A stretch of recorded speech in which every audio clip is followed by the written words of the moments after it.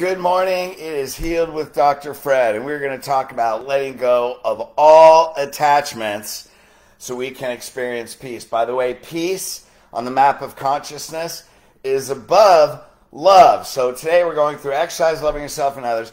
When we get in a state of peace, love is automatic. So how cool is that? Not only are we filled with love, we radiate love out into the world. So I was reading this book. It's one of my morning rituals. If you can see this, called The Success Book by John Randolph Price. Let me put my glasses on. So check this out. Here's today's affirmation. I have surrendered everything. What thing? Everything in my life to the Spirit of God within. Now that may seem like an honor God within yourself, and that's where it starts, but check this out. I've made the commitment to become totally detached to lack, debt, ailments, possessions, conditions, and situations in my individual world. What's that mean? Hey, you're releasing attachment to all stuff outside. I have cut the cord on people, places, and things that have caused pulls in my consciousness. That means people and relationships that drag you down, that you have a negative meaning to, that are continually pulling your state down out of love and out of a state of inner peace. And I put my emotions, what's that mean? We can actually control our emotions rather than our emotions controlling us, under the control of my higher self. Man, if you gave your emotions to your divinity, what would you see? You wouldn't have anger, you wouldn't have frustration, you wouldn't have resentment, you wouldn't have guilt, you wouldn't have shame. What would you have? You'd have love, joy, and peace. So that all resentment, condemnation, judgment, unforgiveness, that's next week on A, and jealousy will be transmuted. Now, what's it transmuted to? It's transmuted to peace. We attain the state of inner peace by being detached.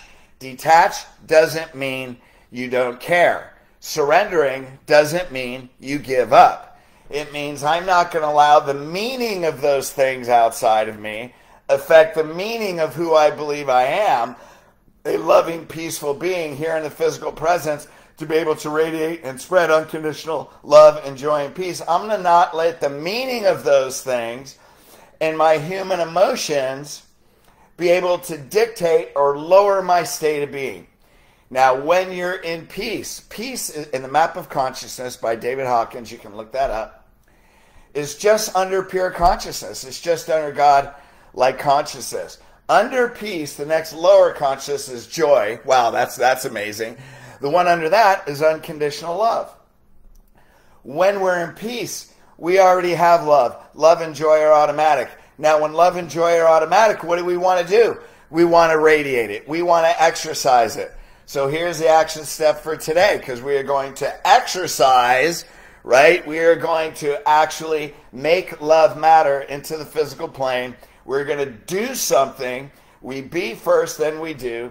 So here is a way to exercise love. Just give blessings. What's that mean? Have gratitude. It means, hey, if somebody serves you something, just say thank you. And, a lot of times what I've come to do is when you give blessings, and giving and receiving are the same, you realize that you are blessed.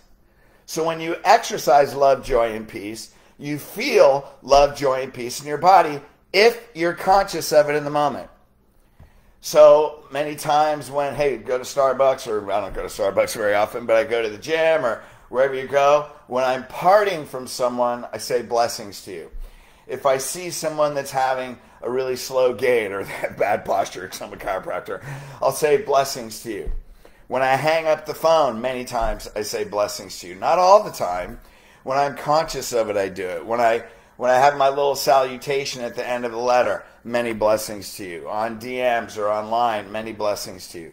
Let's just give blessings. Let's release our attachment. See everything with peace and joy. That's the new meaning. And then let's walk around and bless people, bless conditions, bless the things in our life, rather than having resentment and guilt and shame and judgment and criticism. Let's just have love, joy, and peace, release the attachment, transmute it into something more loving, and then let's give blessings.